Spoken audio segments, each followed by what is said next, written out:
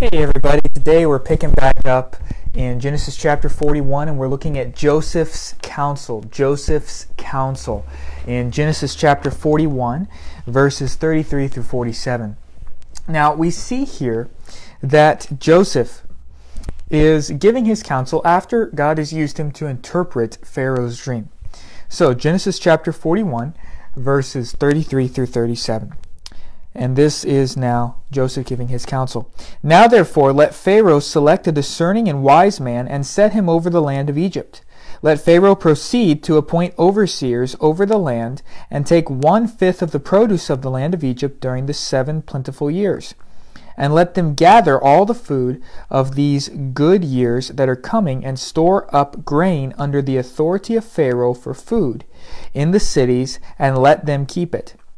That the food shall be a reserve for the land against the 7 years of famine that are to occur in the land of Egypt, so that the famine of the land may not cause all to perish. This proposal pleased Pharaoh and all his servants. So we see here Joseph giving his wisdom. God has used him, and Joseph has very humbly gone and said, it's not me really that can interpret your dream, it's God. And he was very humble about that before the most powerful man in the face of the planet, Pharaoh at that time. And Joseph interprets the dream. God gives him the interpretation that there are going to be 7 plenteous years of superabundance of the crops and the livestock, and then there's going to be 7 horrendous years of famine and starvation spreading throughout the land of Egypt. And so God then gives Joseph wise counsel, wisdom to instruct Pharaoh in what to do. Okay, here's the interpretation. Now what should you do? Practically, how do you respond to this?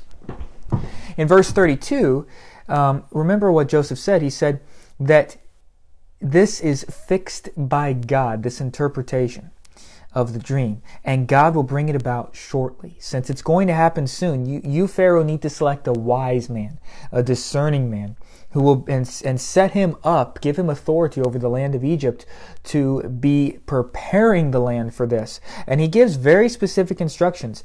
Pharaoh also is, to verse 34, supposed to appoint overseers, appoint leaders that will be working and watching over the land and gathering a very hefty tax. They are to take 1/5, 20% of the produce of the land during the 7 superabundant years. When all this plenty is being produced, Joseph's counsel is you're supposed to take 1/5 of it.